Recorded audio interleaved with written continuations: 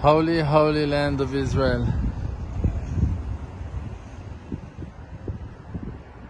We truly cannot describe the great, awesome, and fantastic holiness of the Holy Land that was given to the children of Yaakov.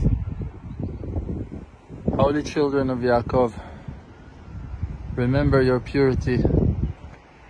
Remember the purpose of your life, to be one with the Creator, to believe in Him, to follow His commandments, to keep the wisdom that we got from the sages, the holy sages, the pillars of our nation, the oral Torah and the written Torah that we have been blessed with by God. The chosen people who were chosen to be light to the nations by revealing the treasures that are installed inside our hearts, the talents, our powers, our wisdom, our abilities, our sensitivity, and our greatness.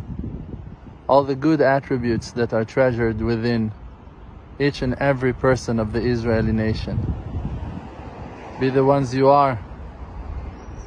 Show your beauty out to the world.